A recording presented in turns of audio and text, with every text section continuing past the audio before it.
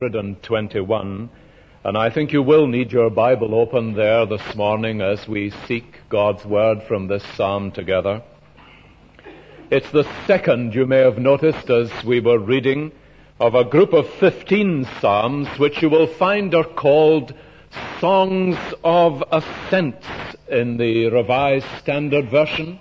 If you have an authorized version, they are called Songs of Degrees. The title literally means a song of steps, and it seems to refer to the steps of the pilgrim on his way to Jerusalem. It may be this pilgrim association which has made these psalms so relevant to so many people in days of crisis or new beginnings as they feel they are setting out on a new course in life, or when some new challenge arises. They certainly underline these 15 psalms associated with the pilgrimage of God's people to Jerusalem. The fact that man is a pilgrim, that life does not stand still for him, and at the opening of a new year and of a new decade, that's something that is pressed upon us with a new sense of reality. That the years are passing away, that time like a never-rolling stream bears all its sons away, and we are carried along with the passage of time. We are not in this world forever. And it is an important thing to remind ourselves of as we come to such an occasion as this. New years are artificial things in some ways, but God can use them to remind us of some of the great issues that undergird our lives, that we are not here in this world forever. We are pilgrims. We are on a journey. Whether we want to be or not, time is moving on, and we are impressed by the brevity of life at such times as these. And a new decade ushers in days of new challenge and new hopes, new joys and new sorrows for many of us, new prospects and new disappointments, new hopes and new fears. Now, the burning question in facing the unknown future is the question the psalmist spells out so simply in verse 1. From whence does my help come? It is a very real thing for us to face the unknown and the uncertainties of life and the realities of this world in which we live with all its crises in these days. And the psalmist is asking the question as he faces the realities of life, from whence does my help come? I'm sure it would be unnecessary to point out to you that that is a question, and not as in the authorized version a statement.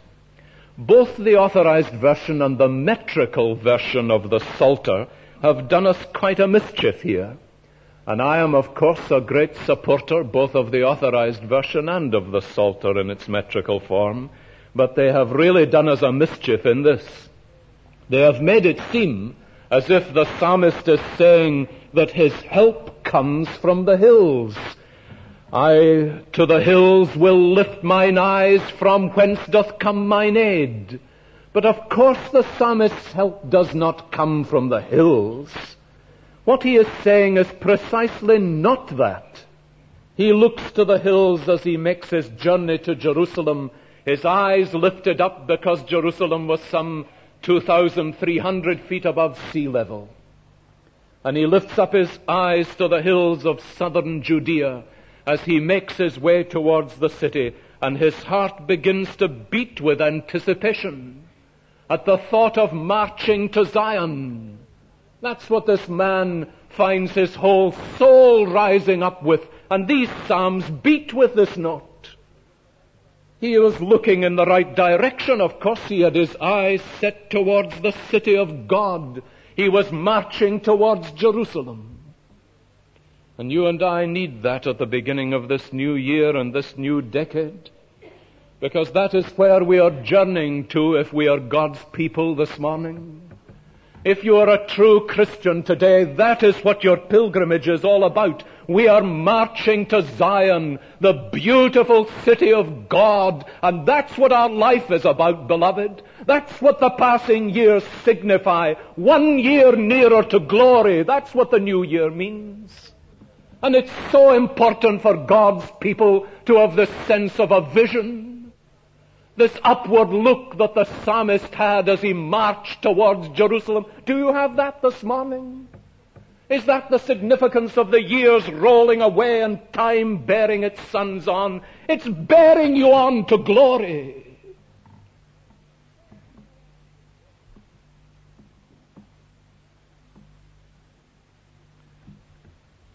We need the sense of direction in our lives that makes it apparent that we are looking for a city that has foundations, whose builder and maker is God. But you see, we need more. We need to discover where we will find the resources and the strength to make that pilgrimage from grace to glory. Is that not really what is the deepest longing in the hearts of so many of us in church this morning? Isn't that what so many of us long to know? Where will we find the resources for the pilgrimage that lies before us? Because for so many people there are so many bewildering things that lie before us as we look into this new year. All of us face a future in a world that is groaning with crises and problems this morning, and it is no part of Christian faith to be unrealistic about the world or about the life to which God has set us. We live in a world that's fraught with international problems, with whole areas of the world at flashpoint this very morning. Our dear friends have come back from Afghanistan, where there is a whole cauldron of possibilities today. Iran, immediately next door, is an area which is creating tension throughout the whole of the world. The whole of southern Africa, Southeast Asia. And perhaps one of our biggest crises is the lack of men of stature in places of leadership on the world scene. Somebody was saying the other day, what is it that is going to happen to the world if a man becomes the President of the United States whose moral fiber failed in a crisis? Now what happens, without entering into the politics of it, what happens if such a man is faced with a crisis and his moral fiber fails and he puts his finger on the wrong button? We live in a world that's fraught with crisis.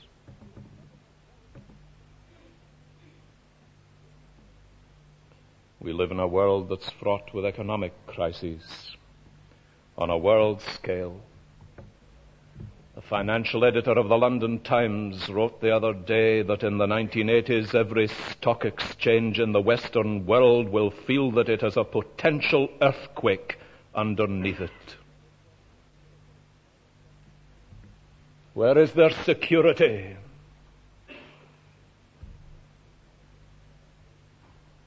And there are personal problems, and they may be the more immediate, the ordinary problems of daily life and of Christian discipleship.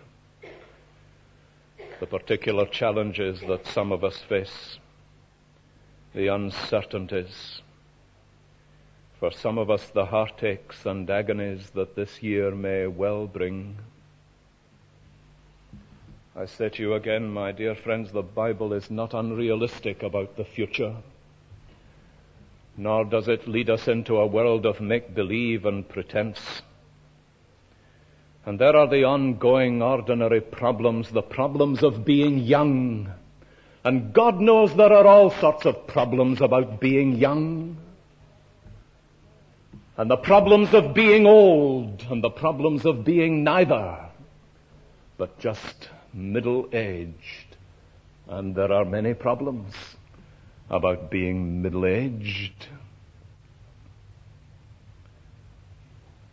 The problems, the challenges, the opportunities, the joys and prospects that the future holds, the longings that are in our souls this morning. And the great question, how are we going to make this pilgrimage? And out of these there is brought this cry, from whence does my help come? Now the point of this psalm is just to focus the answer to this question. And the answer is clear and unequivocal in verse 2 at the beginning. My help comes from the Lord. And the rest of the psalm is just a series of affirmations and assurances about the Lord as the source of every kind of grace and help that any of us will ever need through the days that lie before us. What the psalmist is doing is affirming the truths that are caught up in that one phrase, my help comes from the Lord. And the man who has that anchor to his soul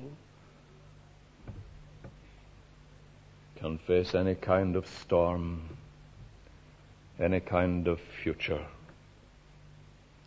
And what the psalmist really focuses on is upon God as his helper in four ways. First, as the God of creation.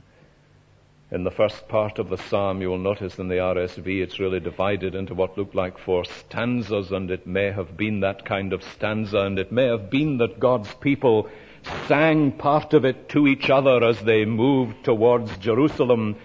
My help comes from the Lord who made heaven and earth. And then you can hear the antiphonal singing of another company. He will not let your foot be moved. He who keeps you will not slumber. Behold, he who keeps Israel will neither slumber nor sleep. And the others, the Lord is your keeper. The Lord is your shade on your right hand. What a way to march to glory with God's people, encouraging one another like this.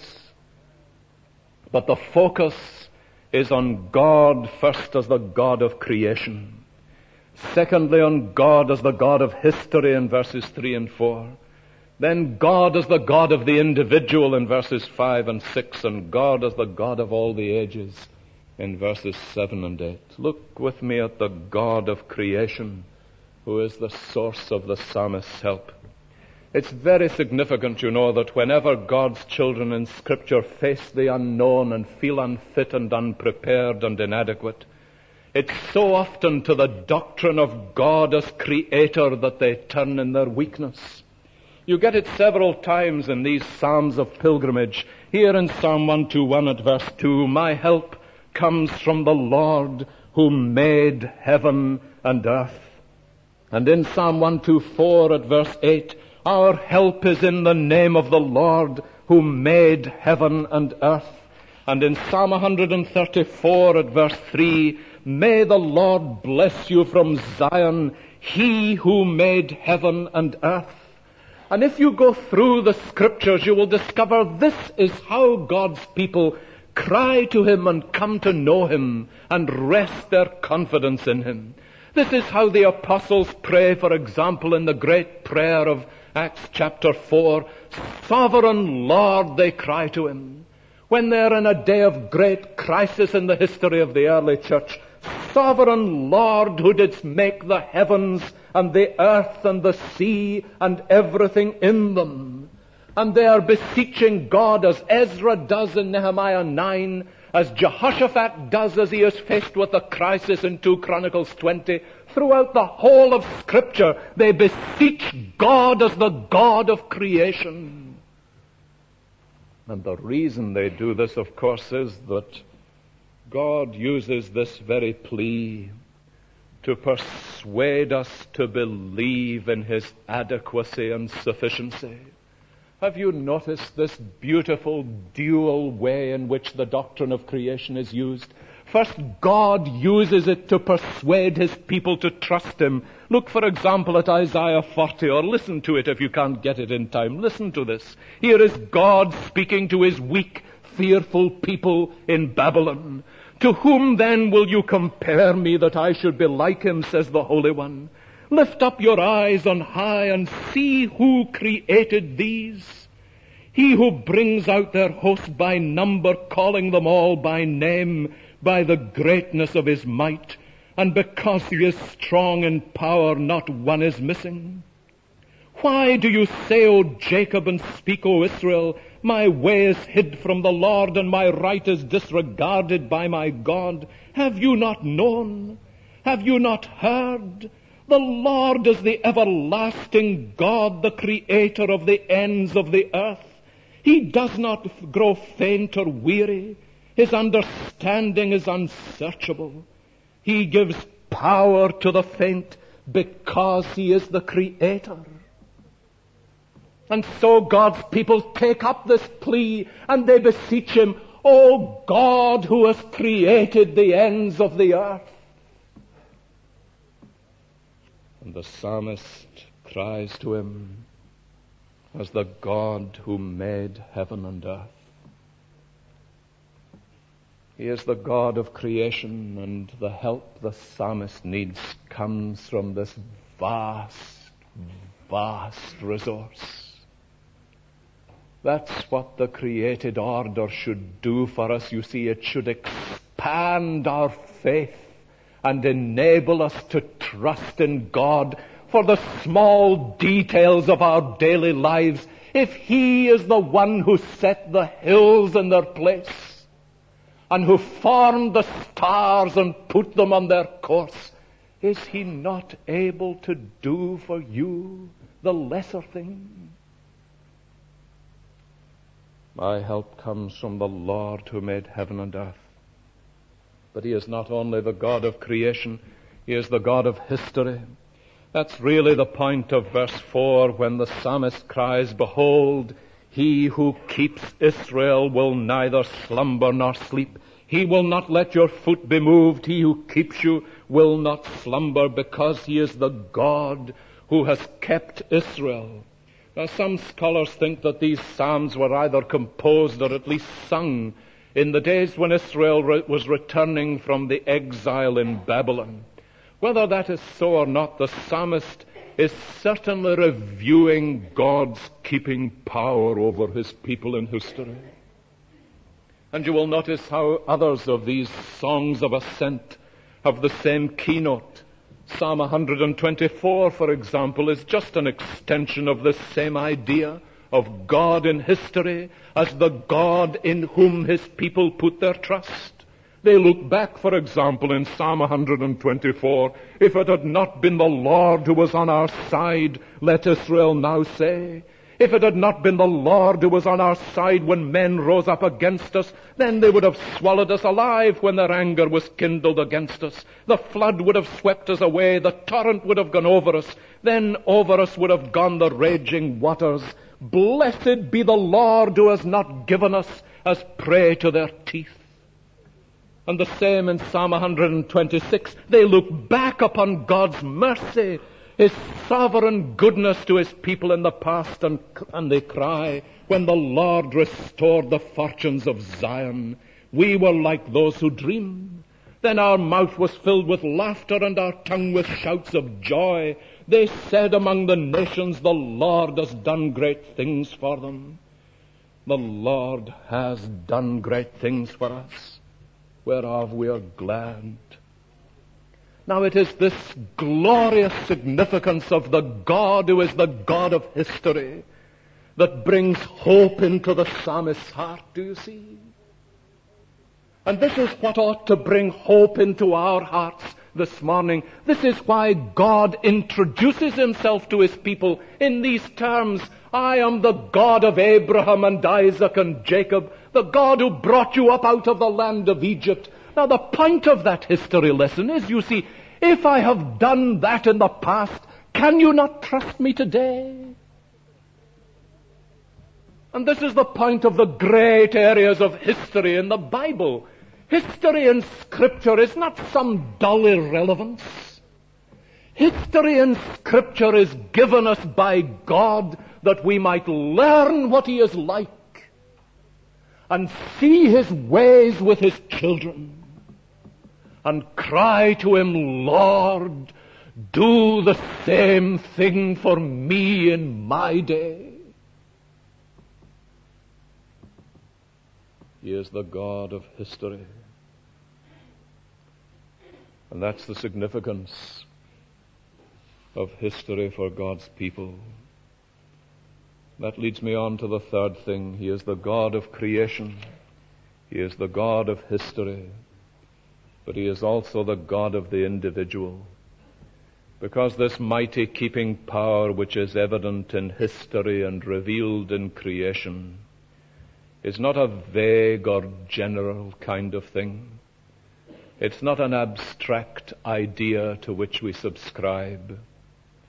It is intended to be a living, personal experience, not available just to a few of God's people, but addressed specifically to you.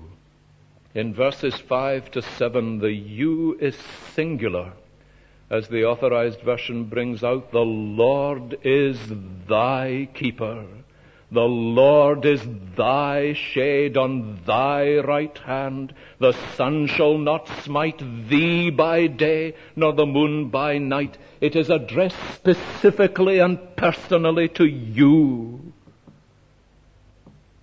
And do you notice how God is so anxious to personalize this? The Lord is a keeper to give you security. He will not let your foot be moved. He who keeps you will not slumber. The Lord Himself is your keeper. In traveling in the Holy Land in these days, I understand that they had to provide guards who would keep them secure. But the trouble was that there were occasions when the guards were foolish and the guide didn't know the way, or when during the night they were inclined to be lazy and dropped off to sleep. And what the psalmist is saying is, the Lord is the perfect guardian and keeper of His people. A protection from the sun by day and from the moon by night. Now that's an interesting phrase, isn't it? We all are aware of the dangers of the sun by day, of sunstroke. But what about moonstroke? Well, of course, to the ancients that was a very real thing. And it's not so stupid in many ways, because it does seem as if the movement of the moon affects the minds of people, whence the word lunacy. But perhaps what he is speaking about is this, that God's people are often most vulnerable during the night. Isn't that so? Don't molehills become mountains if you are awake in the middle of the night and you discover that things that you might normally cope with all right during the day become magnified 100-fold during the night and almost make you demented? Could he be speaking about fears that are real and fears that are just imaginary? But whatever they are, the Lord is a shade and a keeper to His people. The sun shall not smite you by day, nor the moon by night. And the secret of the pilgrimage is a humble trust in a personal sense in such a God for every need and every peril. There's a beautiful illustration of this over in Psalm 131 in one of these same songs of ascent. Do you notice how the psalmist is speaking about the way he has trusted himself to the Lord so personally, in the kind of language that we might scarcely use? O Lord, he says, my heart is not lifted up. He is not proud, My razor note. Raised too high, I do not occupy myself with things too great and too marvelous for me. But I have calmed and quieted my soul like a child quieted at its mother's breast, like a child that is quieted is my soul. O Israel, hope in the Lord. That's the personal dimension in which God is the God of the individual. That's a very individual and a very personal picture. And yet, my beloved, it is the language God uses to describe to us how He longs to take us as His children and to succor us like this in a personal, individual sense, as though there was not another soul in the universe except you. Do you know how some people have the gift of giving themselves wholly to you and their attention to you, so that, as some have said to me, you would think that there had been nobody else in the world except me for him at that moment? Now that's just a faint reflection of what is in the heart of God for His needy children as He seeks to draw us to Himself and enable us to calm and quiet our soul. So the appeal, O Israel, hope in the Lord, and that whatever the future may hold. You notice how the promise in verse 7 is, the Lord will keep you from all evil.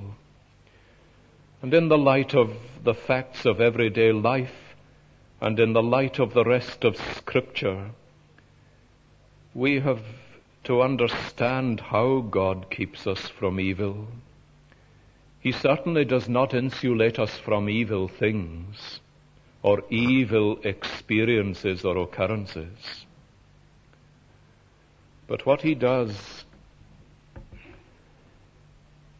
is to take you into His arms and to keep your soul and to turn every apparent tragedy into good for His glory, so that you are able to say, all things work together for good to them that love God, who are called according to His purpose. Everything.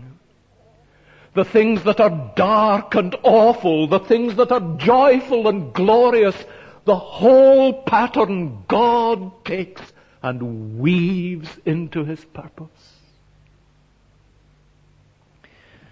My dear Christian brother or sister, can you really believe that this morning?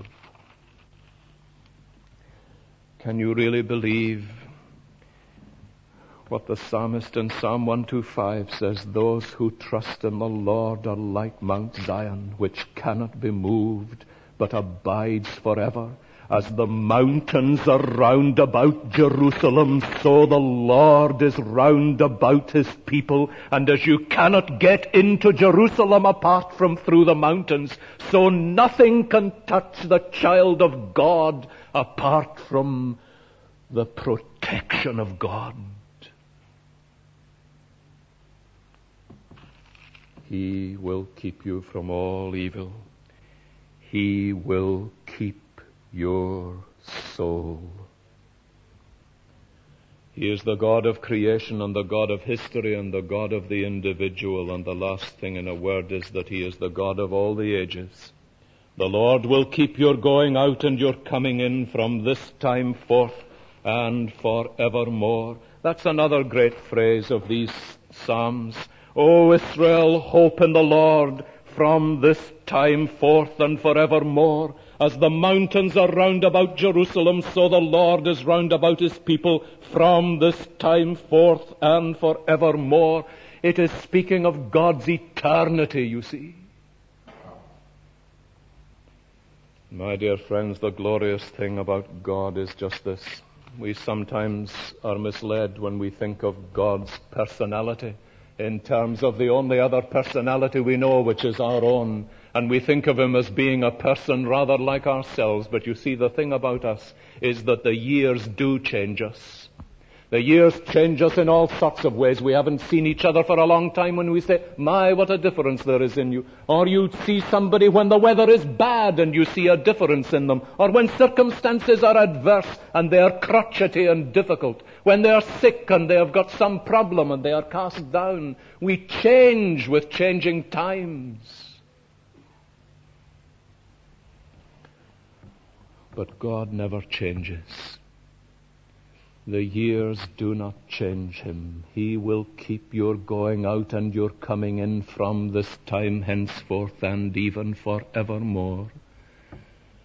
And that is one thing, perhaps the one thing in the whole world that you and I can be assured of at the beginning of this year. That God will abide the same. Therefore, let Israel hope in the Lord, and let us put our trust in him. Let us pray.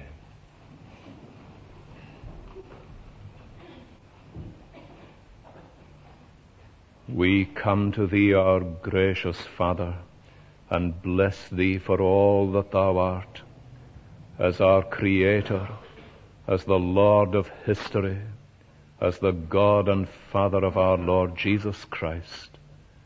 And we cast ourselves afresh upon thee this morning and look to thee for all our needs in Jesus Christ, our Saviour's name. Amen.